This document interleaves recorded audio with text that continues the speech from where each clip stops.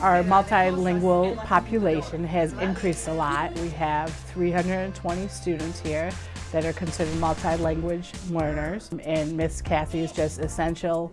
She's just a constant figure on our campus. She works with Miss Snyder, who's one of our ML teachers for 7th grade, and then she's here every single Wednesday, and she works with families who are in need of some groceries in the house. She runs a program on Tuesday nights for our parents who are learning English, and she's just formed great relationships, helping the parents feel comfortable asking questions and learning everything that they need to learn about what their students are doing at school. I don't look at it as something I have to do. I look at it as something that I get to do every week. I look forward to seeing the students that I'm going to help.